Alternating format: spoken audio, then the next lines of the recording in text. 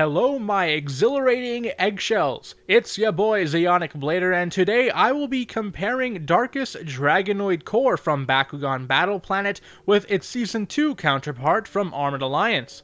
We will be comparing them in 4 categories: their cores, their base stats and effects, their evolutions, and their use in decks. But enough talk, let's figure out which one is the better Bakugan. Category 1, the cores. Darkus Dragonoid from Battle Planet has a core lineup of Fire Fist and Shield. The Fire Fist is the best damage boosting core in the game, while the Shield can give some okay B power boost and be used for gear reduction, making Darkus Dragonoid Core from Battle Planet have a good core lineup. The Armored Alliance version, however, has a core lineup of Magic Shield and Shield. The Magic Shield is the best core for B power boosting. This is tough because both of these cores are the best boosting cores in the game. They are just different sides of the same coin. Because their secondary core is the same and the power level of their main core are the same as well, I will be making Category 1 a tie. Category 2, Base Stats and Effects. Darkus Dragonoid from Battle Planet has a stat line of 404.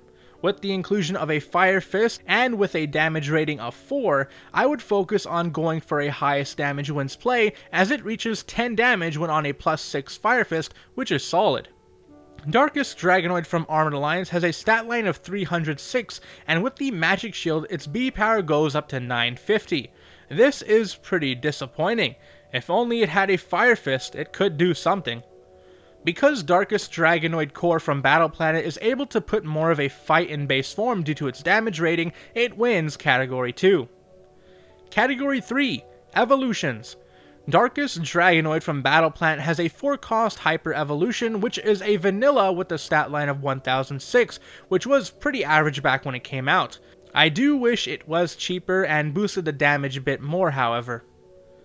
The Armored Alliance Darkus Dragonoid has a 6-cost Maximus Evolution with the stat line of 1108 and the on-play effect of looking at the top 5 cards of your deck and playing a gear card among them for free and then putting the rest of the cards back in any order.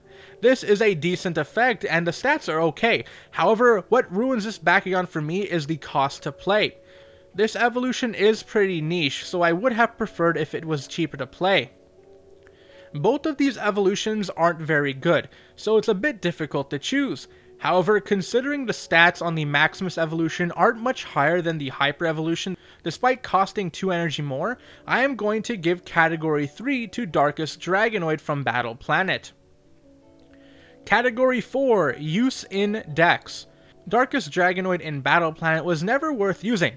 While it did have an above average damage, the better choice was Darkus Hydrus Ultra, which at the time of its release was a Bakugan that could be played for either high damage or high B power, making Darkus Dragonoid less desirable.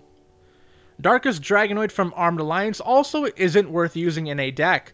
The best Darkus Bakugan are so much better in base form, and with gear reduction cores and playstyles like Rapid Fire, Maximus Dragonoid's free gear effect isn't even that worth it considering the cost. Also, this evolution is currently a blind box exclusive, which in the blind box only gives you 1 evolution, meaning you have to get super lucky to get a playset of this evolution or spend a lot of money. So while both of these Bakugan aren't very good, because Darkus Dragonoid from Battle Planet has a more accessible evolution, it wins Category 4, making it the better Bakugan.